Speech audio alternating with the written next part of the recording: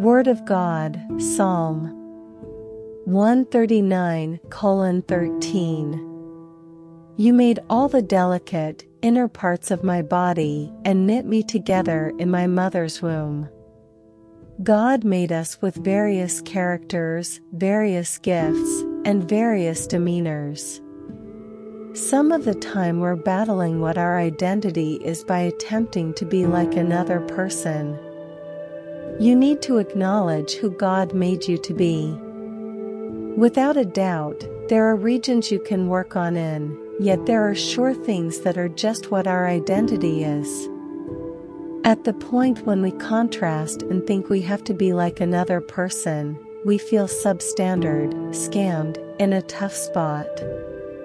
I'm not as skilled, as solid, however unique as they seem to be. Here's the key: you've been frightfully and brilliantly made to satisfy your predetermination. On the off chance that you really wanted an alternate character, various gifts, various qualities, various looks, or changed guardians, it would have worked out.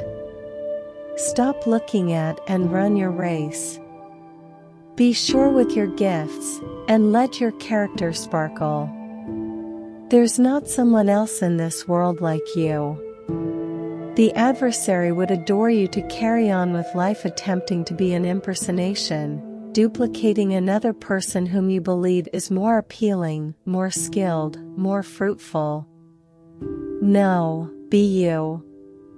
It's not possible for anyone to be you like you can be you. Prayer. Father, thank you that I can quit wishing I had what others have on the grounds that you have provided me with the right everything of what I really want.